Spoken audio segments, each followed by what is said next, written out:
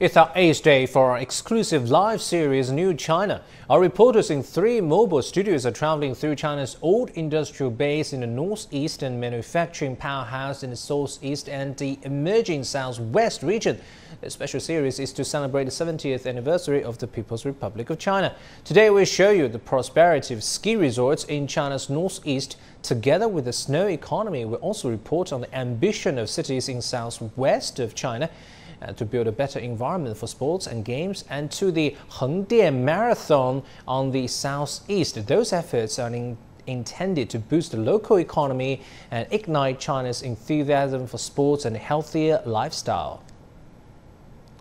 Now our 3 teams are all standing by. Let's first move to Xu Xingcheng and Jonathan. They are visiting a ski resort in Jilin. Actually, I bet I've been to that resort earlier this year. So how do you feel now there?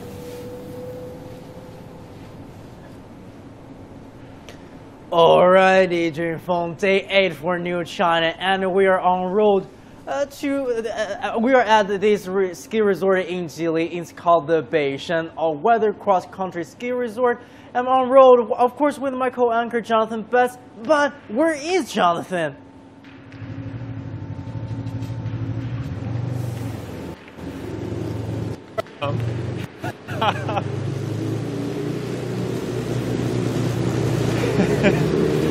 Really are right there. Look at you! I'm sorry to make you wait, but I'd like to make an entrance. Yes. Oh. As my microphone flies off here, so sorry about that. That was quite a ride. I love it here. This is quite a complex. This is an indoor cross-country ski run here in Jilin, thought to be the first really in Asia. Yeah. Now, for these skiers to whiz past us here, it's a big loop, about 1,300 meters long here. Outside, it's nice and warm. In the 20s. Oh my god, right here it's freezing. It's freezing in here. It's very, very close to freezing to allow people to ski all year round. It's a pretty good concept. Yeah, of course. And actually, athletes train here to prepare for the 2022 Winter Olympics. And work of this part finished a month ago, and this was built out of a bombshell. I can't believe that. And it's already available to professionals, as we have mentioned, and the public will be allowed by 2022. So winter sports obviously is a big deal in China. It's becoming a big industry here as well. This province has 12 ski resorts that attract more than 60 million tourists a year, which is generating about $17 billion. These are big numbers, folks. So CGTN's reporter Hu Chao has more on how this complex is changing the game here in China.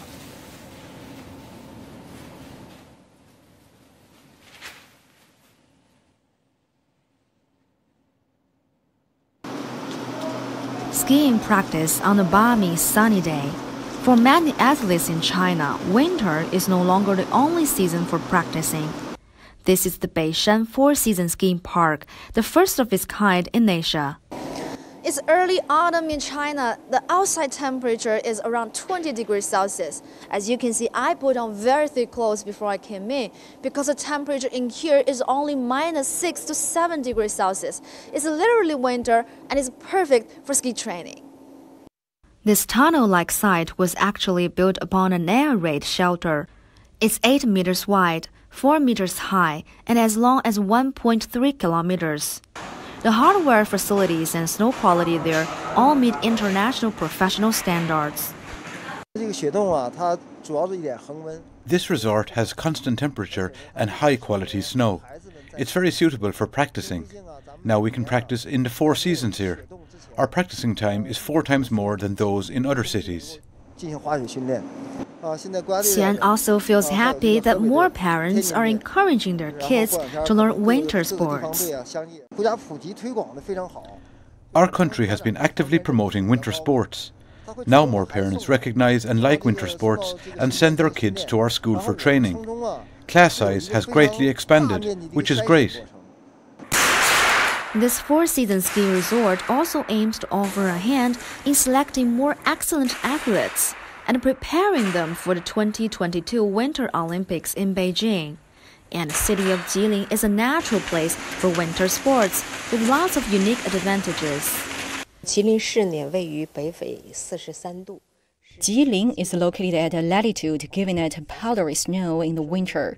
The snow season here is as long as 5 months.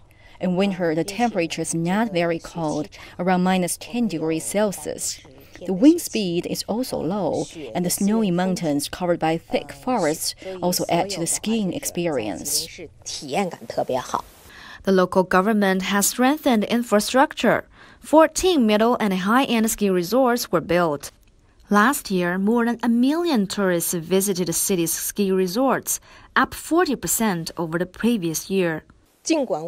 We've already seen returns on the big investment that both companies and the government have made. For example, businesses of hotels and restaurants around the ski resorts are booming in snow season. In the long term, the development of the ice and snow industry will benefit different levels of society.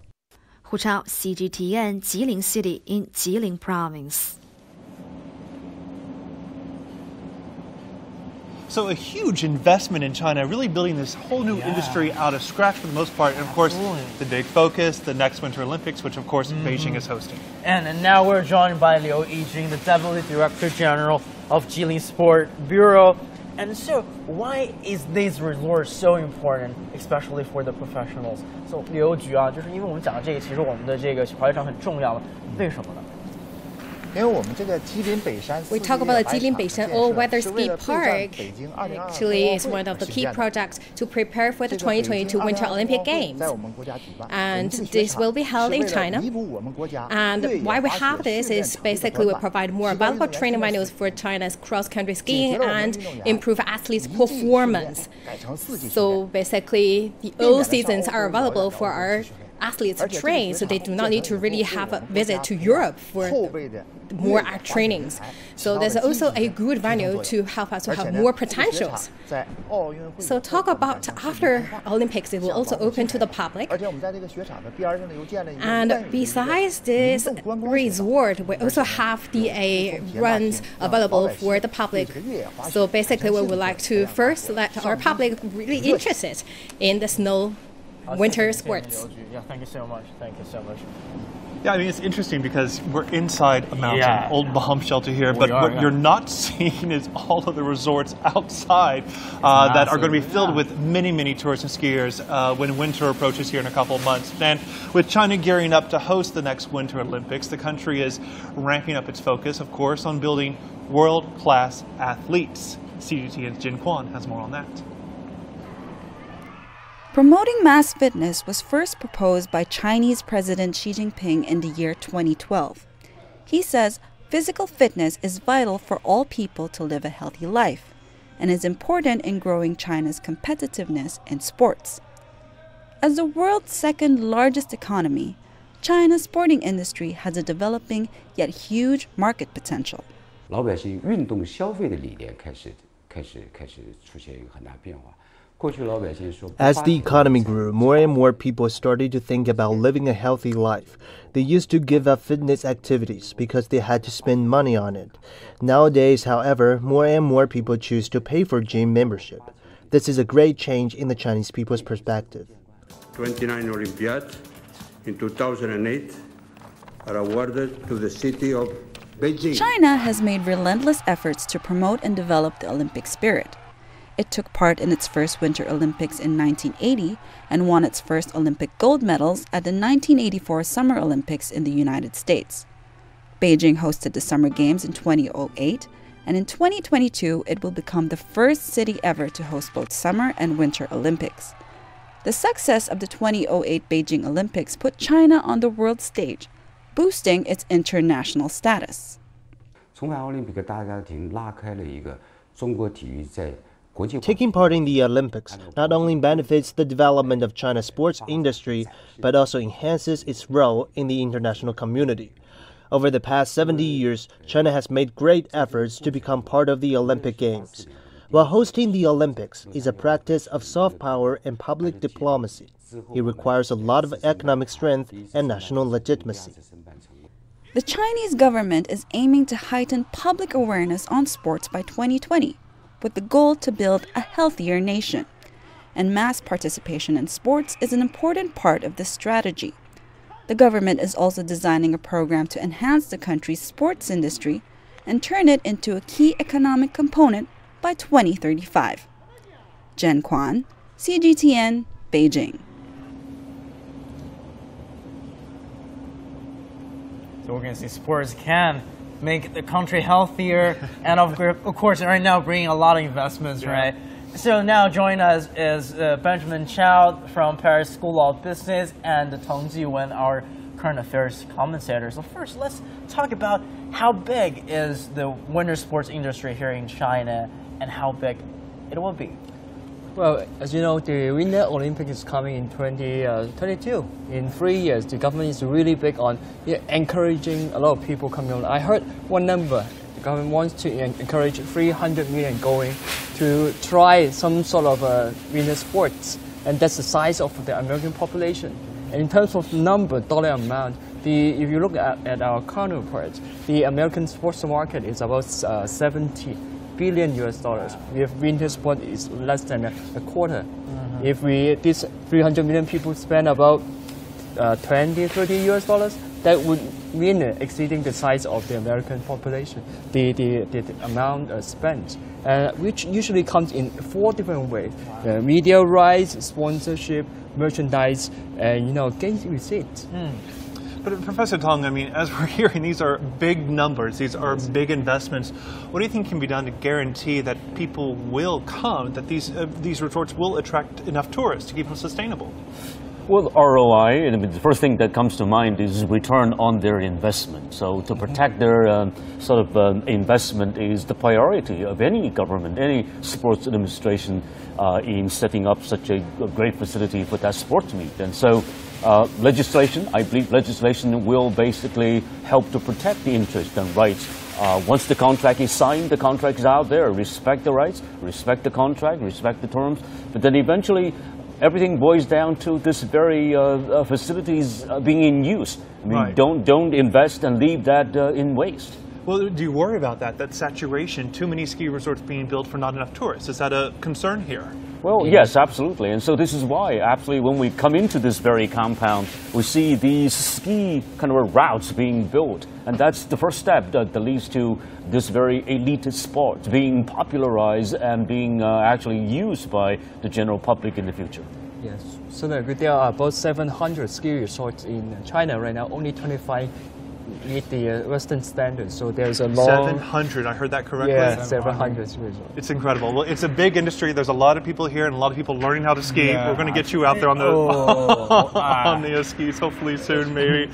But let's go someplace warmer now, because I want to get over to Sean, Caleb's, and Taoyuan here standing by in the southwestern part of the country with more on sports. Guys, what are you up to?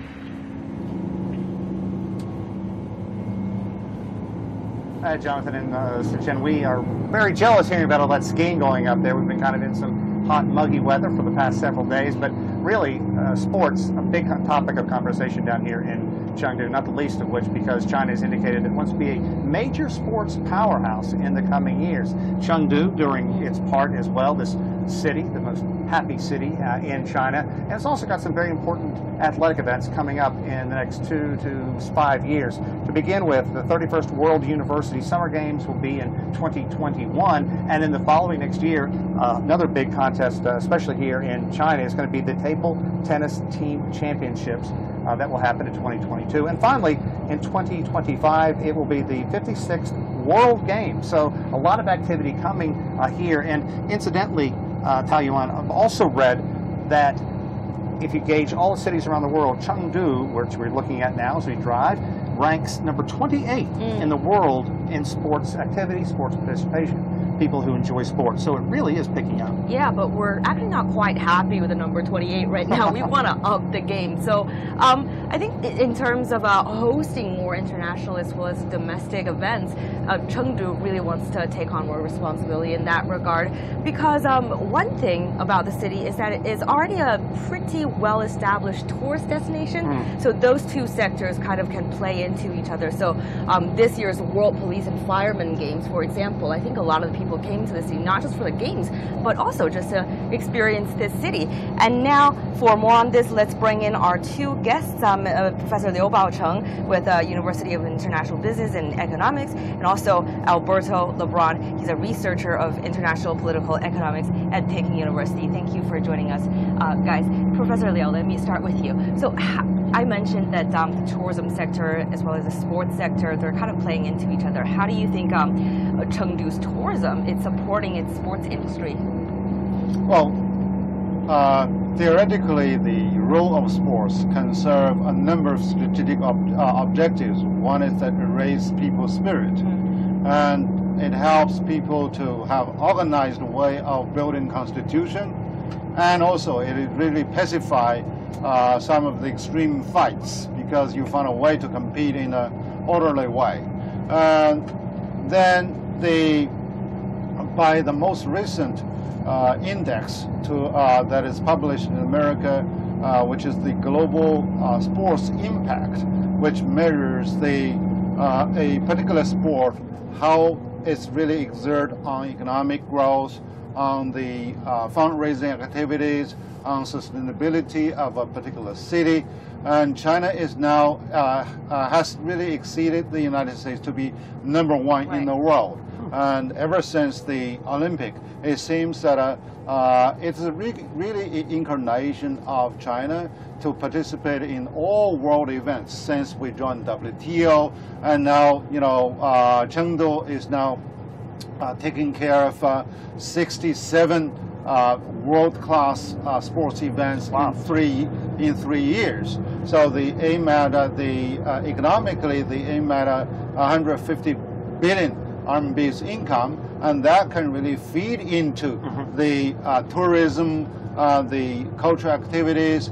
Aside from those activities that Sean has cited, I really look forward to the World Game, because World Game is really very different to the Olympic game, because whatever Olympic game is doing, they will not do it.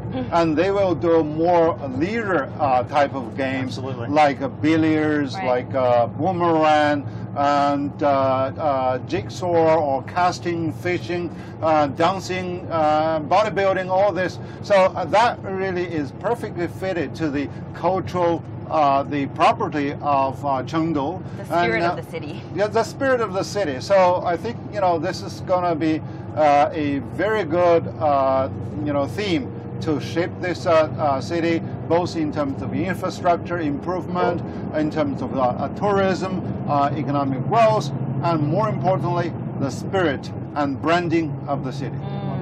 Alberto, you're from Madrid, Spain, and it's a nation and a city that knows a lot about success in sports. Your football passion in that region is legendary. And also the '92 Olympics with the opening up, the archer lighting the torch. If you haven't seen that, go back and look at it online. Amazing video.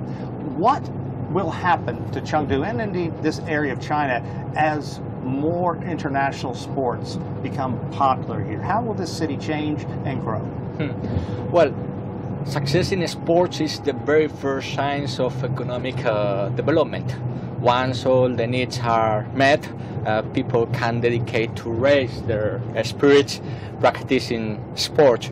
So at the very first moment, provinces like Sichuan, big cities like Chengdu, organizing major sports events, promoting students and youngsters practicing sports.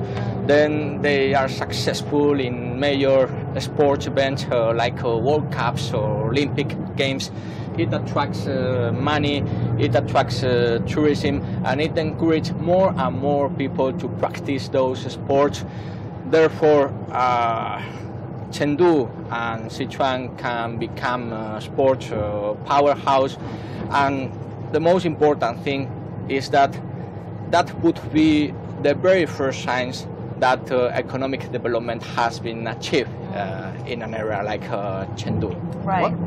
So I think traditionally China didn't used to have that much football fields, basketball fields in the future, and I think that's also one area to look to get people's passion. And especially Winter Olympics, because that is something China has not been strong in, but hosting the games in the near future, as I'm sure Sin Chen and Jonathan will tell us as we throw back to the Northeast, there is a priority on that area, getting people to teach skiing, embracing the passion of it, and I'm sure these guys will tell us a little bit more about it. Guys?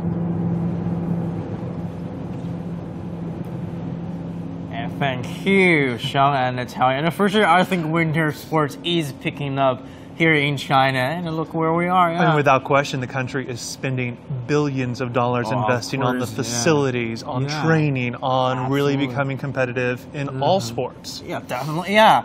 As we have the package that we saw earlier, like make people from this country healthier and stronger. And we have more from our Southeast colleagues, still warmer than we are. And Lindy Mtagana and Yang Shengxi, take it away. Well, thank you so much, Jonathan and Xinshen. Well, today we're here in Hangdian, which is in Zhejiang province. It is known for being China's Hollywood, but don't let that fool you. People here do enjoy a variety of sporting activities too. In fact, one of the most popular events on the sporting calendar is the Hangdian Marathon. It's now a well-known event for both locals and visitors from around the world.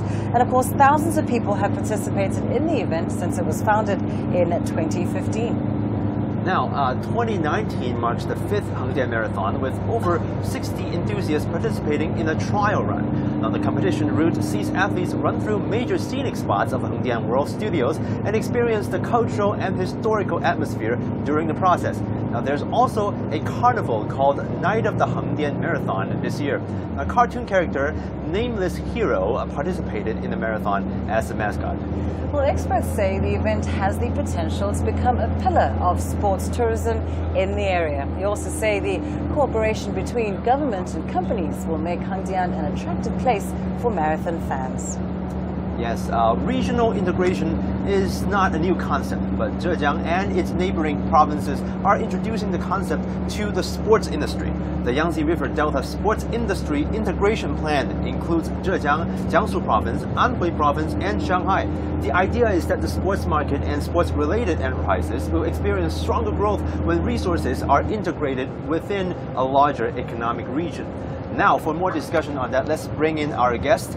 We have Mr. Andy Mok, who is the Senior Fellow at the Center for China and Globalization, and Professor Lin Boqiang, Dean of the China Institute for Studies in Energy Policy at Xiamen University. Thank you very much for joining our program. Now, my first question goes to you, Professor Lin. How does the sports industry integration plan for this region, how is it supposed to work? How do different provinces and the city of Shanghai bring their advantage to the table? The integration plan or strategy started in 2012. It was quite a few years ago. It started with Jiangsu, Zhejiang, Shanghai, and one university, Shanghai Sport University. Anhui joined the integration later on in 2014. The 4 provinces has about roughly 45,000 sport-related enterprises, accounting for 30% of the total, national total. So it's a big industry in this area. The integration was built on the similarity and differences, obviously. And 2 main similarity. One is the consensus. There's a work consensus among 4 provinces that the sport is a growing point, and it's good industry to develop in this area. Another consensus, another similarity, of course, is same area, in same location, and they are neighboring each other. The differences, there's quite a few differences.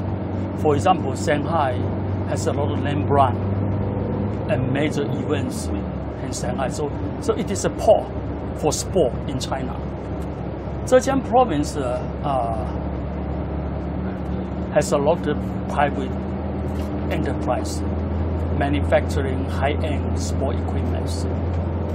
Jiangsu has a huge population and has a very good tradition in sport. And in fact, it's quite strong intensive the competition in China, and because its population is a big force for China's sport. So those are and Anhui province, yes, has a very good sport tourism resources. So put them all together, I believe they can complement each other and become a good integration. I believe that it will be success because with good planning, good consensus, good tradition, and most important, good income. The income of particularly Zhejiang, Jiangsu, and Shanghai are well above the national average, much higher than national average. Whereas in China, sport, money cannot buy sport for some. Okay, I don't want to give examples, but it can buy most of sports, I believe. Right.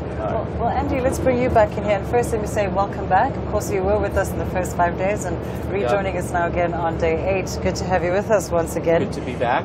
Is this all about the money and the industry, or do you think an integration plan will have benefits for developing talent? No, I think an integration plan absolutely is a very solid approach to building the sports ecosystem. So while it's not all about the money, I think it's necessary but not sufficient. So Professor Lin alluded to the higher per capita income here. But when we look at this regional grouping, it's 220 million people. It's $3 trillion in GDP. So if it were a separate country, it would actually be about number 7. So about the size, a little bit bigger than France, with a per capita GDP of $20,000, which is double the China national GDP of $10,000. So I said that's necessary but not sufficient.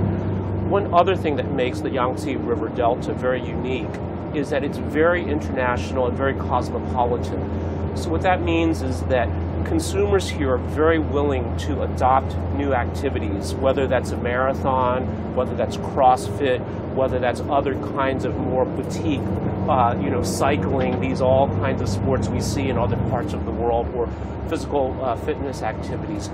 So I think that it really is a very, very promising opportunity. And what China is good at is planning. So I think by bringing a structured approach to tapping the resources, including the transportation infrastructure, because when we think about 220 million people, the ability to get from point A to point B quickly, on time, and inexpensively, I think is a vital ingredient to build this sports ecosystem. Thank you very much for your analysis. Now, we all know that Zhejiang province borders the ocean and has plenty of water resources. So one of its signature strong suits in sports is swimming, actually. No wonder that this is the birthplace of Olympic gold medalists like Sun Yang and Ye Shiwen. Well, it's still pretty hot down in the south. We might as well go for a swim between shows. What do you think? Actually, that's a good idea. Yeah, back to you in the northeast. Oh, God. Oh, my gosh. They're going to go swimming and we're skiing. That says a lot about China, doesn't it? Right there. Yeah, it's a big country, isn't it? It's a big country with a lot to see. Well, that'll wrap it up for this hour here for this edition of New China. Tomorrow at this time, we're going to be in the city of Shenyang. And we'll see how an old industrial city has transformed itself. And back to you, Beijing. Thank you, Jonathan and Xinchen. I mean, I actually envy you guys because I'm a huge ski fan myself, been skiing for more than 10 years. You guys keep warming there. And also many thanks to my colleagues on the routes, Yang Chunxi and Lindy in Hengdian, as well as Sean Caleb and Tao Yuan in Chengdu. Tomorrow, they will take a closer look at innovation in China's manufacturing sector. Stay tuned to Global Business. You're watching Global Business. Coming up next.